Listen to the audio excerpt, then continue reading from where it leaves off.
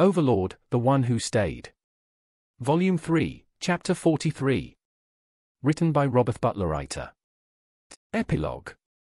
Treating the wounded, tallying the total captive frogmen and egg survivors, and sending the Queen and her people through the gate to an unoccupied lake all took several hours. In the end there were fewer than 2,000 frogmen survivors of any age, and most of those were either too young or too old to breed. The lizardmen rampage had seen to the breaking of many unhatched frog eggs, leaving only 100 or so that would not be capable of reproducing for at least 15 years. In short, it proved the worst massacre the lake had ever seen. But it was over. The lizardmen had suffered some losses, over 200 dead and another 200 wounded badly enough that only timely intervention kept them from dying. The aftermath of the lizardmen celebration had the King of Nazarick formally oversee the union of Zariusu Shosho and Crush Lulu, thus uniting outright 3 tribes, while the others made a formal decision to settle together into one grand settlement from which only one tribe, the United Lizardmen, would spread from as their numbers grew. All that took hours more, and Ains parted from them, taking with them the offered gifts of gratitude in the form of their great treasures, which they swore was the only gift fitting to give a god who gave them victory, the lake, and the lives of 2 brave chiefs back before the end of the day. All that meant that it was very dark before Ains was in his office again, and he only managed to come back when he did by coming up with the impromptu idea of promising to send them someone from his personal retinue to govern and observe them. And now, he was back, alone with Shalter. They were watching through the mirror as the frogman survivors worked. Hecate proved an intriguing specimen, it was the sole reason she was allowed to survive. "What did you think of the frogmen?" he asked, putting off the punishment a little longer. "Inferior beings, but they were brave, maybe that will have some value in the future, master," Shalter said from beside him. They were making more of their simple huts around one of the lakes of his land, but they lacked the industriousness he was sure they must have possessed before. It was pitiable in a way, despite their intentions. They moved as if they wore lead over their bodies. Slow, heavy, broken. "Do you think they noticed the eggs that were missing?" Ains asked. "No, my lord, the lizardmen that got into their hatchery or nests or whatever they call them, destroyed many. A few going missing in the aftermath would be completely unnoticed, assumed to be destroyed in the fighting." Shalter answered with confidence and preened a little, a tiny smile on her face. "Demiurge is very eager to see what he can do with a few raised here on the 6th floor, and Aura is beside herself with excitement." Ains expanded the view of the mirror outward and scrolled the view to the lizardman village. The lizardmen were hard at work, they had energy that the frogmen did not. Boats were hauling the metal of the knightly armor back toward their homes. A look amidst the village showed that they were already working some of the metal into new useful tools. That is probably more metal than they've ever had to work with before, it should make things far easier for them for quite some time. Ains commented offhandedly. "I wouldn't know, my lord." Shalter replied more demurely with an area where she lacked experience. He let her uncertainty pass without comment. The chiefs were in council at the village center. A stone statue was slowly being built in a crude likeness of Ains himself, as if he were standing amidst the seated circle of leaders. "They're embarking on a golden age, I'm sure of that much, they will prosper under me," Ains said, more to himself than to Shalter. But one thought he kept to himself, their brutality in war, breaking eggs, killing the too old and too young. "I hadn't expected that.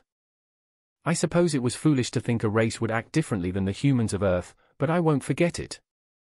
Discipline will have to be the hallmark of my rule unless I want my kingdom to go down the same old road of humanity back home." It was a sobering thought, more than a little uncomfortable. He sought a distraction immediately. "I promised them I would send someone to govern them directly, would you like to try?" Ains asked the vampire girl. "If that is your command." Shalter bowed her head.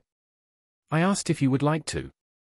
Ains pressed, looking at her more intently. "You would have to visit them a few times per month and bring their representatives here occasionally, do you think you can do that?" Shalter's face brightened. "I am confident I can do that much." "Then you will go visit both the lizardmen and the frogmen twice per month, pass on my orders, collect any tributes, and oversee them according to my will." Ains commanded, and then deactivated the mirror. It was done. "As you command, my lord." she said, and then her expression became intense as his attention became solely focused on the little guardian. Was I useful, master? She asked with shimmering crimson pools in her eyes, and he stood before her, removing his mask so that his face was exposed to the porcelain doll with a monster soul and a sea of love for him beneath it all. He touched the side of her face and said, "My Shaltair, you were more useful than you could possibly know. That you can live with not caring what I am, as long as I am me, is valued so much that I cannot ever say thank you enough. Even if you had done nothing else, that would be enough for me." She sniffled a little. Now clad in her Victorian dress, she would have wiped her nose if she'd had a handkerchief. "But I still need punishment, pretty please, my lord," she said with a sweet and hopeful smile.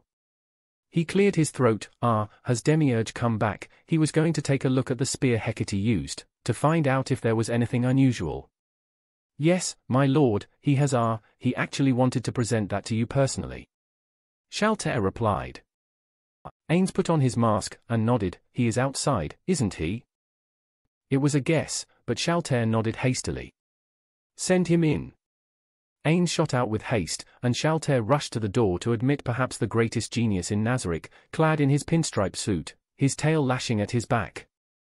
"My lord, your time with the lizard man, it was truly amazing," he said with awe as he went down to bend one knee and hold one hand over his chest while he bowed his head. "It seemed worthwhile," Ains said as offhandedly as he could, waving it away as if it had been trivial. "To have found such an intriguing thing, only such as you could have accomplished so much in so little time." Demiurge insisted. "Shaltair, my seat," Ains said.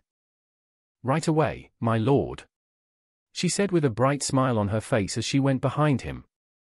He didn't look back, only sat when she said, "Ready, my lord." Why does this chair feel strange? He wondered until he looked down to see Shaltair panting from all fours beneath him. This punishment, it is more of a reward." "Thank you. Thank you. Thank you, Lord Ains." Shaltair breathed out as Demiurge looked on in shock. Only the God Creator, the one who stayed, could think to use a guardian as a seat. "Truly impressive, my lord." Ains could barely think for a moment, but Demiurge went on as if nothing were the matter. He drew the spear out of his pocket dimension and held it horizontally before Ains and pointed out the little rune on the hilt, and then another on the wooden shaft. The spear, as Shaltair said, had unnatural luck, finding the gap in the armor of the lizardman chief, then finding the other chief in the midst of agony and fog. I had her questioned about it, and she revealed it to be runecraft from the dwarfs. The shaft is also crafted with runes for strength, which is why it did not break despite the heavy use. She knew very little about this, but there were a few scattered other pieces of weaker runic equipment among her forces which we have also confiscated. Ains nodded, trying and failing to ignore the heavily breathing Shaltair. I see. He said. "So I propose an investigation into the matter. From what the lizard men have said, the dwarfs trade in this, and are the only ones who can make it. Perhaps if you permitted me, I believe Albedo can handle the integration process for all our conquered lands for quite some time. I would like to personally venture there to find out more. It should help with our concerns over resources if we can find a source of truly cost-free enchanting." Ains barely registered what was being said, shifting on Shaltair's back. "Am I hurting you, Shaltair?" he asked, awash with shame that he was letting her think this was her intended punishment. She was shaking her head when Demiurge asked, "Shall I go see to it?" "I'm going," Ains was about to say, "I'm going to get up to Shaltair," but he paused when she let out a faint whimper, and Demiurge, believing he had spoken entirely what he intended, jumped to the conclusion he considered most logical. "I would be honored to have you go with me, Lord Ains. Or would it be better said that I am going with you?" The crystalline eyes of the demon sparkled as he stared up at his master, his tail lashed about with wild joy. "A journey with the last of our creators. I am unworthy of such an honor." The demon cried out in ecstasy. "Master, may I rub my thighs together a little? You feel so good like this." Shaltair exclaimed, "Punish me more." Peroncino. Why? Why? Why? He cried out in his mind and out of raw desperation to escape the moment he grasped hold of Demiurge's words.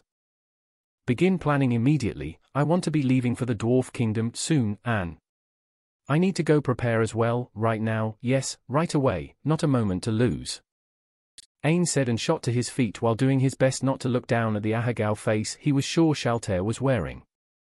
Left alone with Shaltair, Demiurge waited until she stood. Lord Ains, he seems quite different somehow. Was your trip truly all right? I have been so busy I haven't had time to even see him.